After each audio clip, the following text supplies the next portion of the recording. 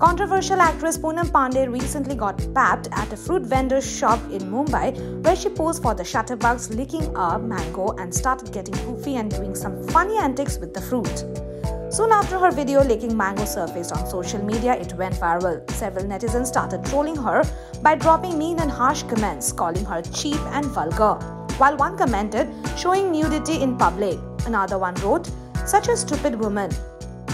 Many netizens even criticized her outfit and for going braless by writing, "She is not wearing inner garments." "Why she doesn't wear a bra?" said another. For more news and updates, stay tuned to ETimes.